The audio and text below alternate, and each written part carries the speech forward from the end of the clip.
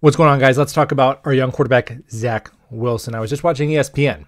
Dan Orlovsky was on, and he was contemplating a potential, what he called, home run draft scenario in which the New York Jets set Zach Wilson up for a breakout season in year two. And I have to tell you, the most pushback, the most negative comments I get on this channel come whenever I express excitement about the dynamic and rare talent of our young quarterback, Zach Wilson. And the comments usually go one of two ways. Number one, that talent doesn't matter. It was just his pro day. He didn't show up on Sundays. He has to get better at X, Y, and Z. Or the comment reads, we bleeped up. We should have taken insert this quarterback. Mainly Justin Fields or Trey Lance. And I strongly disagree with both of these points.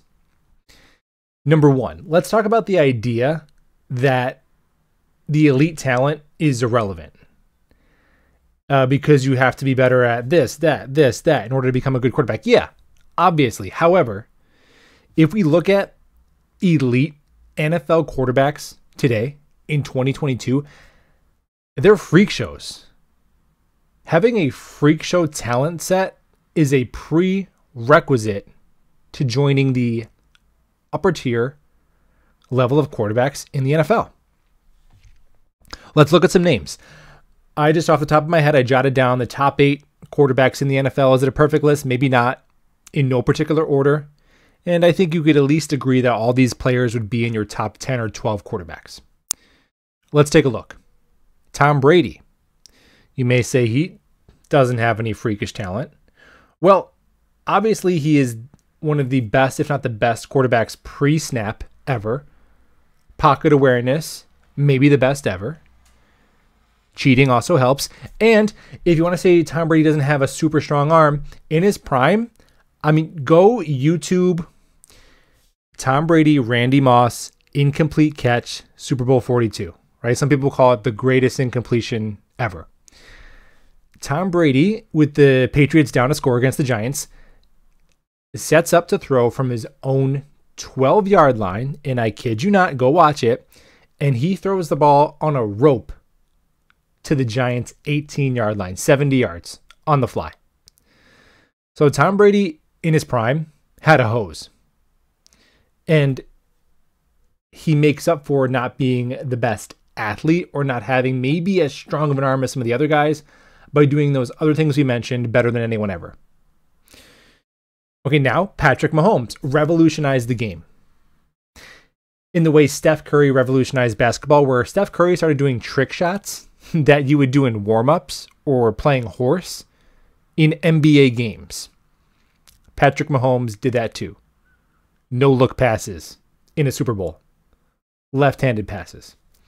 Aaron Rodgers was Patrick Mahomes before Patrick Mahomes was. Justin Herbert, 6'6" with a cannon. Josh Allen, maybe the most impressive combination of size, arm talent, and athleticism the game has ever seen. I hope we beat him twice this year. But man, is he impressive. Lamar Jackson, PS5 cheat code. Kyler Murray, PS3 cheat code. And Joe Burrow, who currently resides in your girl's DMs. So there's levels to this. And elite talent is the bare minimum to get you into the door as a great quarterback in 2022. So it matters. It definitely matters. And as Jets fans, obviously, Zach Wilson needs to get better at a dozen different things next year. The Jets need to do a dozen things differently to support him next year. But we need to give ourselves permission to be cautiously optimistic about the skill set and the talent level of Zach Wilson. The second argument, let's address that, saying we should have taken a different quarterback. Look how Zach Wilson compared to some of the other rookie quarterbacks. All the top guys struggled. And the best 2 rookie quarterbacks were Mac Jones and Davis Mills. So was anyone saying, drop me a link below of you on video saying that the Jets should have taken Mac Jones or Davis Mills in last year's draft? Nobody was saying that. So miss me with that. Now, let's talk about some of the other guys. Okay, well, let's talk about Trevor Lawrence and Justin Fields, because Trey Lance didn't even play. Now, let's look at, of those three quarterbacks, combined touchdowns last year, rushing and throwing. Trevor Lawrence, 14 touchdowns. Zach Wilson, 13 touchdowns. Justin Fields, 9 touchdowns. Now, combined interceptions and fumbles. Trevor Lawrence, 28.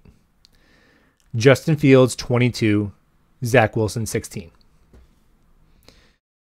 Zach Wilson also won the same amount of games as Justin Fields, won more games than Trevor Lawrence, and beat Trevor Lawrence head-to-head.